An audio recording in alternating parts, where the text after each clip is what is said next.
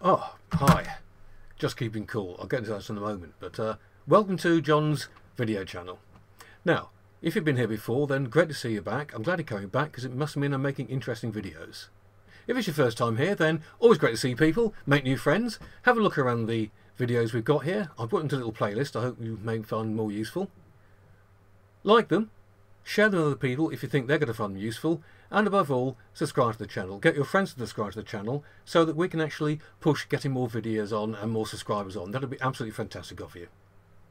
Now, as I mentioned earlier, it's been a bit hot at the moment here in the summer, so I've got a really interesting USB powered portable fan with a clip. Just charges USB on the back. Turn it on here.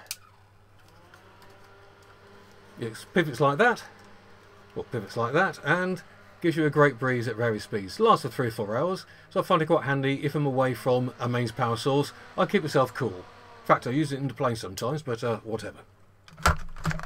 Anyway, I mentioned a while ago that I was going to be helping people keeping their plastic cards secure with the chip and pin feature. So let's get into that and have a look at it. Okay, let's start looking about how to keep your plastic chip and pin cards safe, particularly when you're away. Okay, now one method of doing it is by getting a RFID protective wallet like this. Basically, they're just a big metal cage around it to stop anybody getting into it. The same principle as people use pouches for keys where they've got keyless entry. Personally, I'd rather turn keyless entry off and keep my card, but that's up to people. So what we do is, by having cards in here, it's supposed to be protecting you from people scanning your cards. But it's quite big, quite bulky. That's mainly because I've got lots of cards in there, actually. So there are other methods of keeping your card safe. Now, I've got a card here. Don't get too excited. It is actually an expired card, so it's not going to be used to anybody. But I'm going to show the general principle of how we use this. Now, this is an active RFID blocker. There are various ones around, some better than others. This one's a credit card, and this really does work pretty well. What it does is, when you get near to an NFC reader, like one of this tap and pay cards, then the energy from that energizes this, and this broadcasts out a signal to block everything. Let me show you that it actually does work.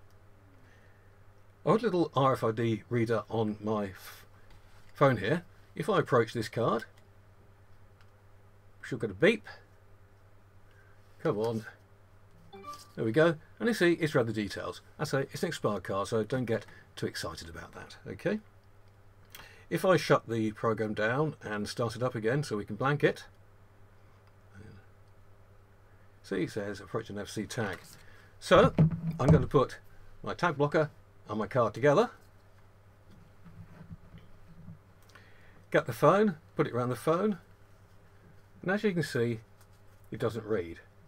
Take the card reader away, and it's ready to go. Okay, so it shows you that this actually does work. They're not especially cheap. I think I paid, no, not too bad actually. I think I paid about £30 for 3 or 4 of these, and they do, as you see, they really do work. So if you're taking 1 or 2 cards around, rather than taking this massive, sorry about that, get rid of that tissue. So I'm taking a bulky card like that. You can take this and another one, put them in a little container, put them in your pocket, and they're pretty good. So if you want to stay safe, particularly from the modern firm of pickpockets who are going to just go by and sort of slide past and take your details, then I'd really recommend getting one of those. Now, hopefully you found that useful. I've enjoyed making it. If you've enjoyed it, then please like it. Share it with other people. I think being secure is particularly important more and more these days as it's getting more and more electronics around and things like that. And remember to subscribe to the channel so you know when more things are going to be happening.